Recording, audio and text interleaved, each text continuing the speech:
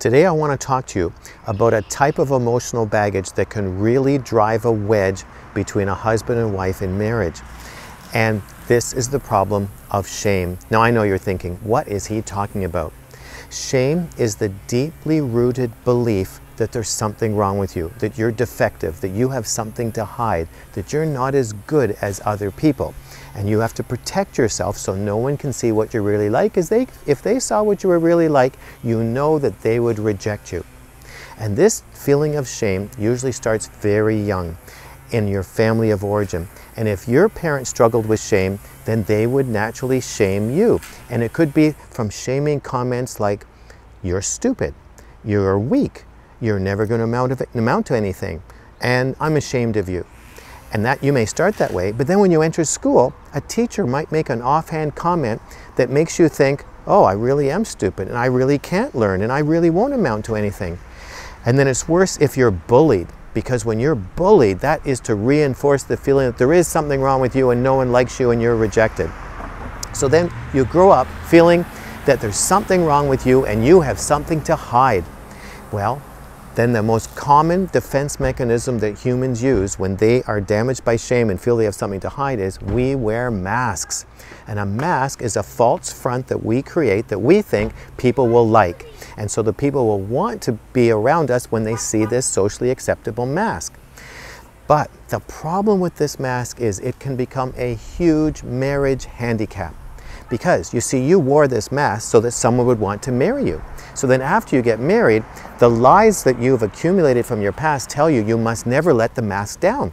Because if you let the mask down and your spouse sees what you're really like, you know that they will reject you, they'll be horrified, and they'll want a divorce.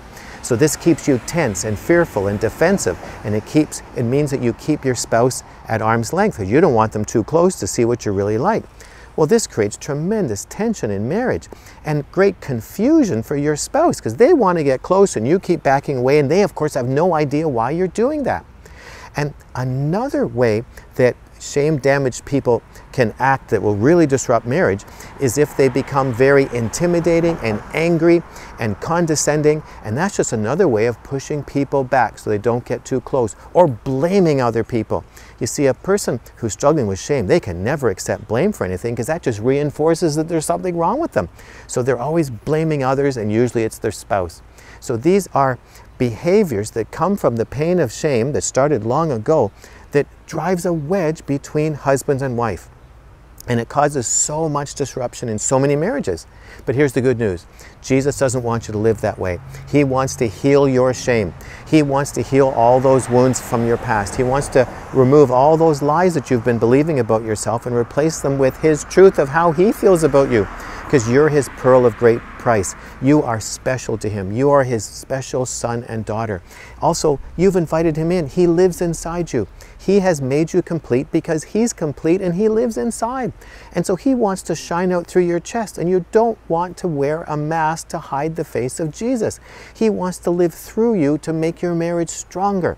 And so when you get to know Jesus and get to know how much He loves you, then you don't need a mask, and you can allow anyone to get close to you, and you can be relaxed in all your relationships, especially with your spouse. And so Jesus is waiting to set you free.